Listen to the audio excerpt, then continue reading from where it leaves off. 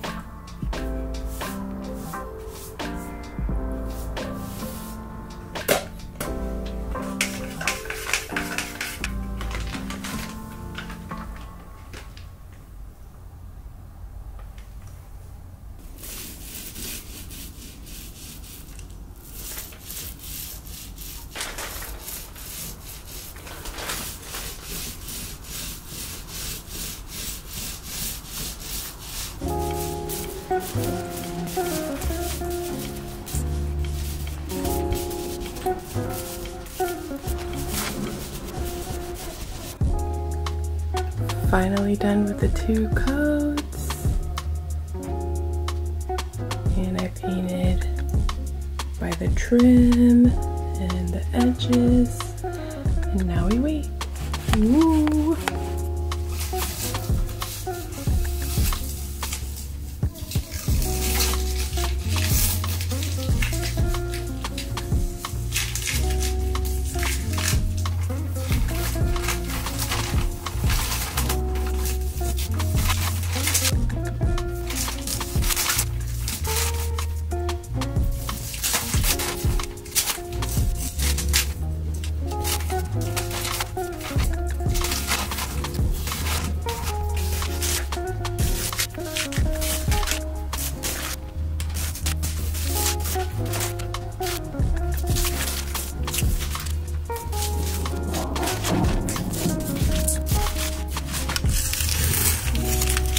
Last piece of tape. Woo! So it's admittedly been a couple weeks since I finished painting this wall, but we went on an Easter trip to Luray Caverns with my cousin from New York because she's never been. And then we went to California to celebrate my husband's grandparents' 50th anniversary and our anniversary, which was the next day. I haven't had many orders throughout that, but I have been working with the office like this and it's driving me crazy, and I am ready to finally put everything back.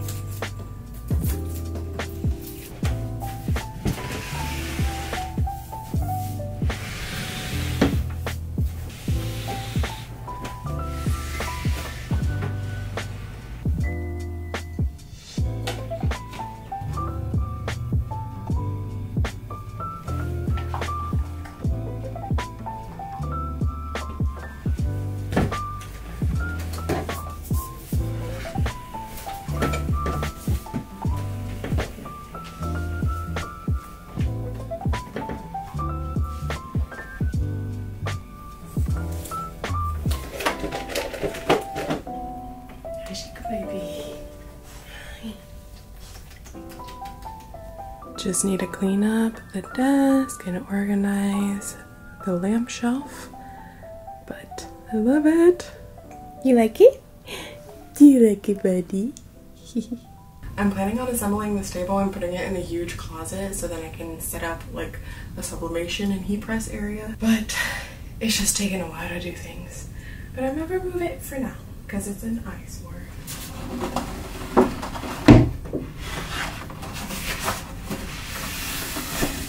Now all I need is a cute blanket to put on the ugly recliner. So this is the status of the room right now.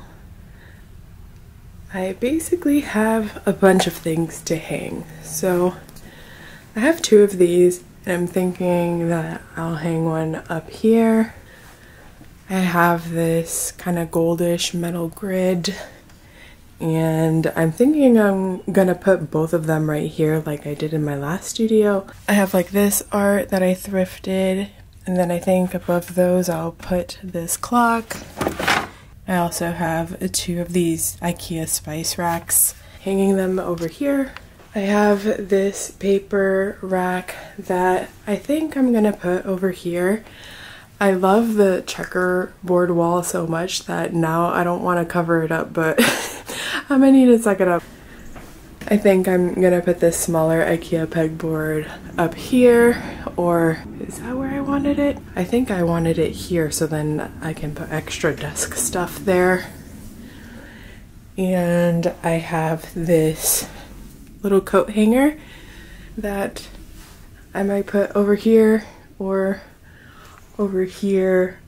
When I package my orders, I put them in a bag and then hang them there. We got this whiteboard, but I don't think that's gonna fit in here.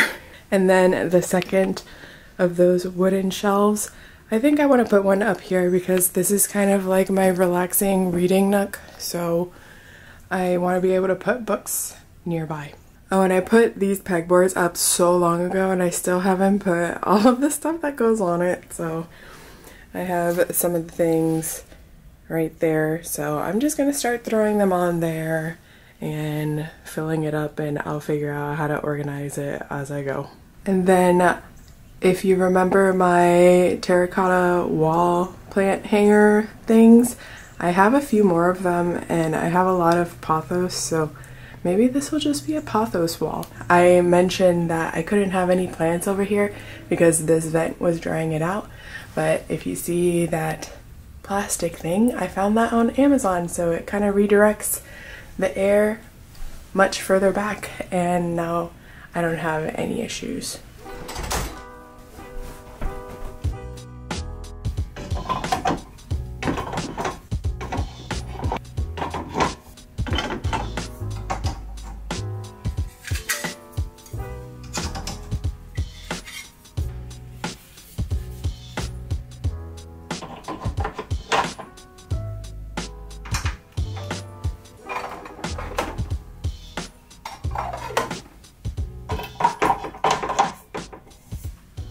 Alright, this will do for now. None of the clear bins are organized and I need to find, let me see. There's 2 here. I'm missing 1. So after I find that and finish unpacking stuff, because I do have a couple boxes in the closet, I'll finish organizing that. But at least they're up, so I can start placing things as I think seems handy.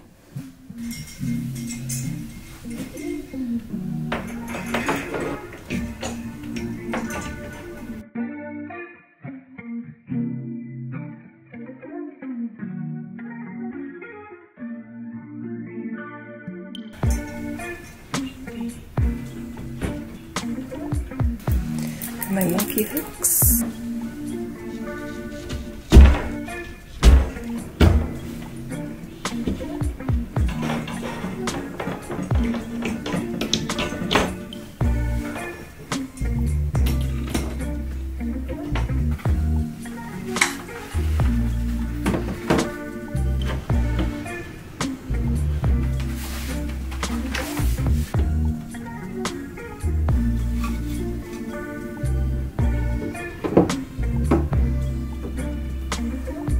Short.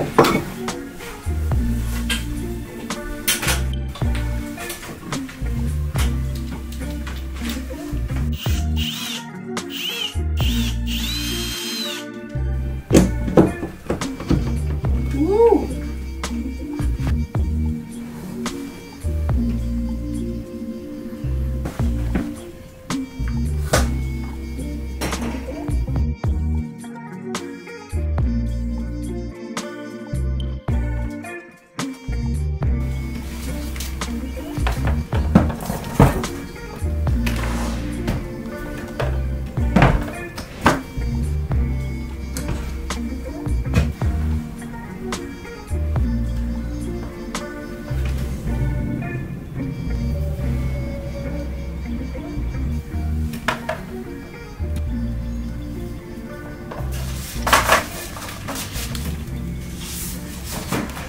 I was measuring this shelf and the studs are supposed to be 16 inches apart, and this side and this side are 40 inches apart. So every place that we've hung them, like in the last house we were renting and the apartment we were in before that, one of these has always fallen, and it's because one side is on studs and then the other side is on anchors, and then one side would just eventually tip over. So I don't want that to happen because it's going to be all the way up there and I don't want it to fall like on my head this way or this way. So we're just going to get some like really good quality anchors because I don't know which kit has it. Oh yeah, this IKEA kit has really shitty anchors. So we'll stop by Lowe's and get those. And then I'll be able to hang up the other one over there too after we get them. We have acquired the anchors. They say that they hold up to 79 pounds, so hopefully these will work. I'm gonna see where the studs are, and maybe one side can at least be in studs, or if not, then I'll just use anchors for all of it. So let's do that.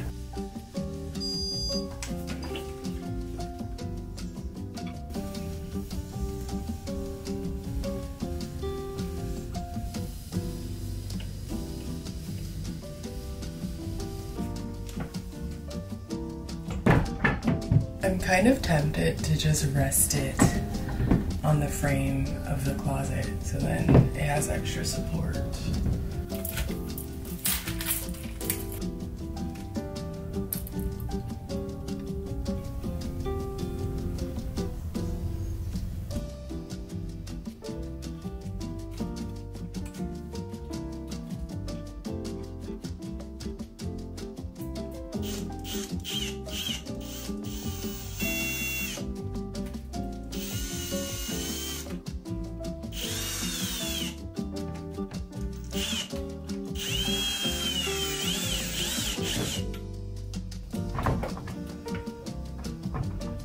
Why is this so far from the wall?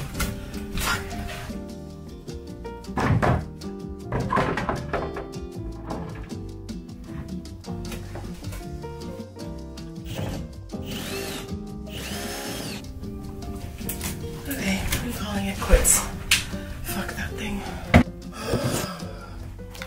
So I don't know what in the world is up with that wall, because I was able to screw this in just fine, but for some reason up here I cannot get the screws to go all the way through. I couldn't get the anchors to go all the way through. I tried to do pilot holes for the screws and they still wouldn't go all the way. Like, my measurement's good, I was able to get the shelf on there, but the screws just aren't going far in enough for the shelf to stay put, and I've already made too many holes and I'm about to give up and just put some artwork or something to hide the holes, because this is bullshit. Okay, I placed these old Lee Ellickson pieces that I had on there to see if it would look good, and I think it looks pretty good, so I'm just gonna hang those and call it a day. So I got gifted these woolly pockets for Christmas, and when Nick and I went to Trader Joe's, we saw this huge pothos that was severely root bound, and it was just ginormous for $10, so I got it because I figured I could split it into two and put it into two of the woolly pockets. I have a third one, so I guess it'll just be like a pothos overload there with 3 of these woolly pockets hanging up there.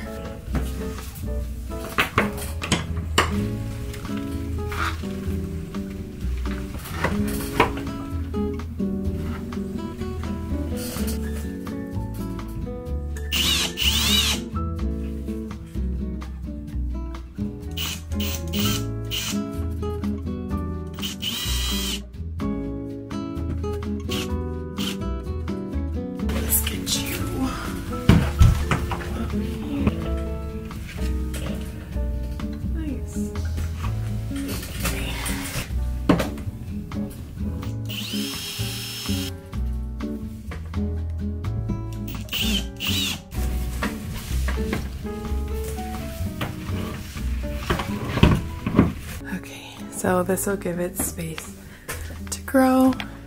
And then the third one I have is a little longer, so since there's a gap here, it'll be okay if it kind of hangs down a little lower, which is why I wanted it in the middle.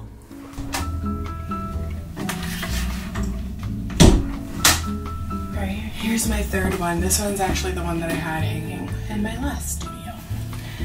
And you can see it's a little longer. Remove this one to see. Maybe I should take that one down too.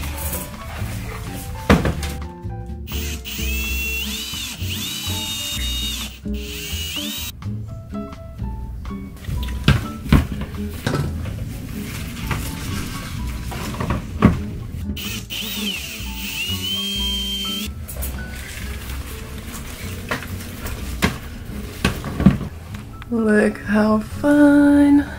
Ooh, finally have some plants in here. I'll link these down below if you're interested in these wall pocket, woolly pocket things. Alright, so I'm pretty much done with these walls. I'm gonna hang that clock there. We put pictures there instead of the shelf. And we got the woolly pockets up. So I measured out this wall by the reading nook and put in the anchors and the screws just for shits and giggles. And I'm glad to know that I'm not crazy or stupid because they went in perfectly fine. So I don't know what's wrong with that wall up there, but hopefully I did my measurements correctly and the shelf will fit on here. So yeah, crossing my fingers.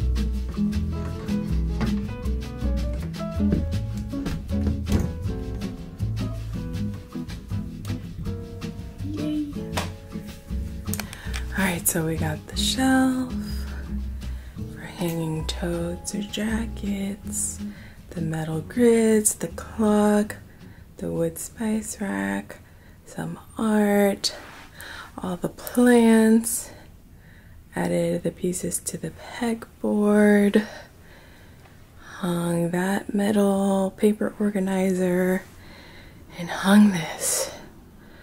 Phew, okay. Now I can clean up a little bit. It's a couple days later. I was kind of upset that I couldn't fit all of the paints on the two little gold racks on the wire rack thing.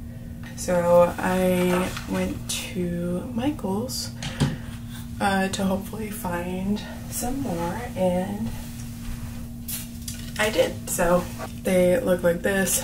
They're Ashland, and they were 50% off, and I also had like a $5 Michael's reward coupon, so it ended up being $2, so $1 each. They didn't have any more of the hanging wire rack themselves, but they had these, so I guess I looked up. And I also remembered seeing these kind of minty sage blankets at Target that match my wall color perfectly, so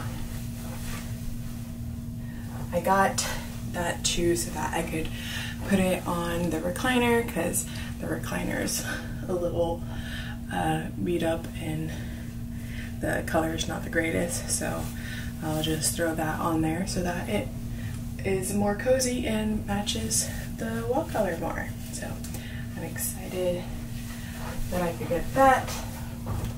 I found a few little knickknacks in the closet that I just threw up there, and some more craft supplies, so I'm gonna organize that. So I found some random craft supplies, and I think there's books in there, so I'm gonna put those on the bookshelf because that's not how I want this to look. But I also have these clay glazing things that I had in the garage, but the garage is really dark. That's where I throw, so I had put all of my clay stuff in there, and it's kind of too dark to glaze in there. So since I have this empty, what are these called? The utility carts from Michael's, I figured I'd just turn it into like a clay glazing cart, and I can put my bisqueware on there and all of my underglazes and coats and paintbrushes and whatnot. And wax resist that just fell.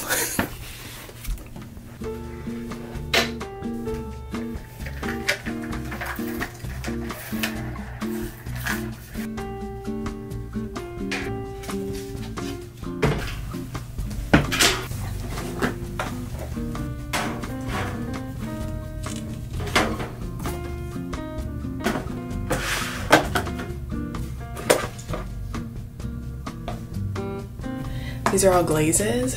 This one's underglaze, so I'll put the underglaze on a separate one to keep everything organized.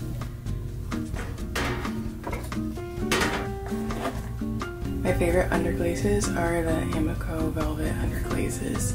They apply really nicely.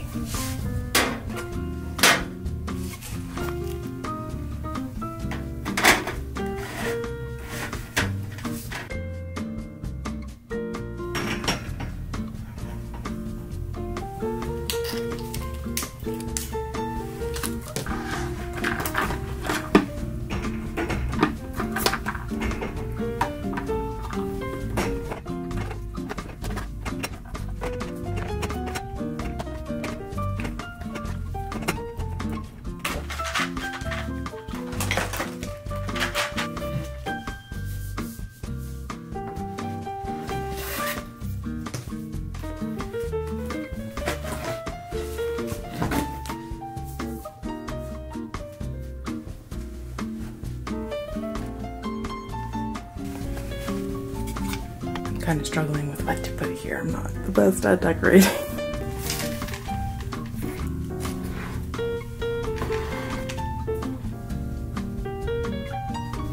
Is it bad if I split them up? She's kind of a lot cuter. Where do I put you?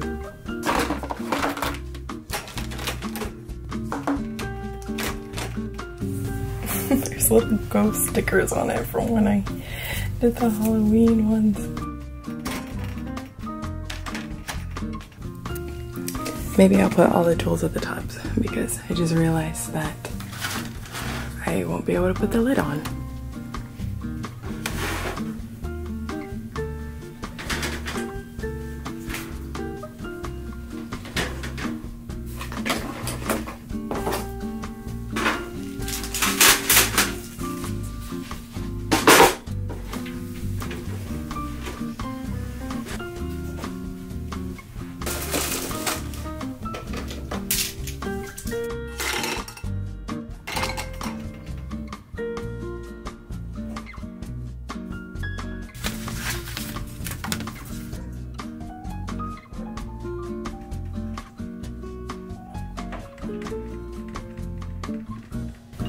Kind of looks like it's really full on the left side.